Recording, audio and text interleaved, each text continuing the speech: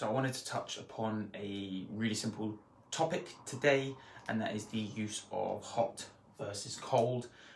It's something that a lot of my clients will quite often ask about, and hot and cold can be used at different stages in the healing process.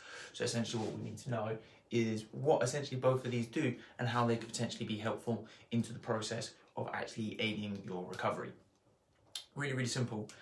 Most injuries in the body will occur due to some sort of trauma, whether that's a physical trauma or a chemical trauma, which essentially can cause something, say for example, like a break, a tear, a burn, but something is happening inside of our body which is starting to change the physiology of certain tissues.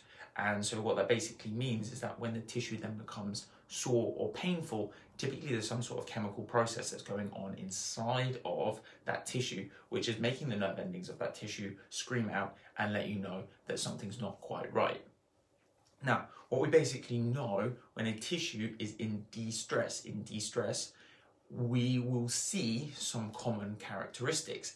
So a lot of the time, if you say, for example, bang your elbow and cause a bruise, or you break your leg, one of the first things we're going to see with pretty much any injury is something called inflammation or swelling.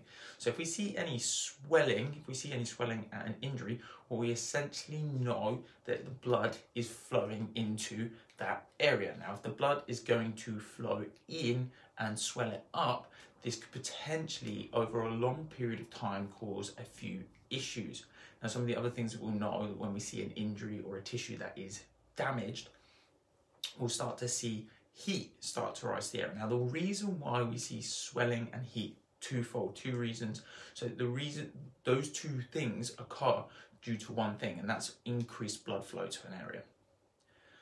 So when we look at the healing response, essentially what we need in order to heal our tissues, what we need to get is those nutrients from around our body to the tissue in question. So what we want to ask the question is, hot versus cold, which one do we use when we have an injury?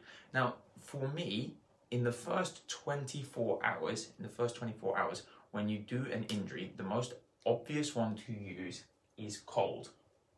Most obvious one to do with cold. And what we're trying to avoid is that chronic swelling process. It's that chronic swelling process. We don't want too much blood in the area because it can start to inhibit that response, and it can also start to make things very, very sore. Now, the other thing that's really nice about cold is it's a natural analgesic, which basically means it gives you pain relief without having to take or add any chemicals within your body. However, when we start looking at the longer term, actually hot can be very helpful as well. So many people that have muscular-based injuries will actually tell you that hot works as well. So what we want to have a look at is if a muscle is gone sore and tight and it's in spasm, if a muscle is sore and tight and it's in spasm, what we realistically know is that actually applying heat to that will start to lengthen the muscles.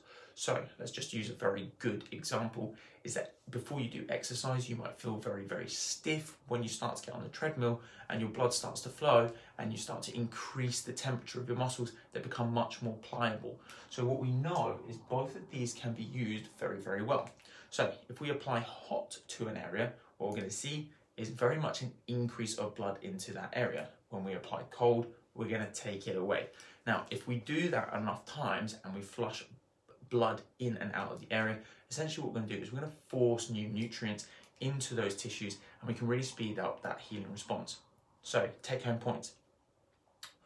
Cold, very good for inflammatory based injuries. So something where it's swollen, hot, really in the first 24 hours. Hot, really good for helping with muscular based injuries. Now, both of them can be very helpful with inflammation or tissue damage, but what you've got to do is you've got to use them in the right order. So most of the time what you want to do is you want to get the cold on, get the old blood out, put the heat on, get the new blood in, cold on, blood out. So if you're going to use hot and cold, you can use them together, you can use them individually, but always make sure that if whatever type of temperature you're applying to whatever injury it is that you have, that you consult your practitioner if things are continuing to get worse, despite the fact that you're using the hot and cold compressors. hopefully you guys have learned something about the hot and cold today and how you can potentially use that to help with your injuries. If you have any additional questions on those things, just hit us up and I'll be happy to help you out. Have a good day.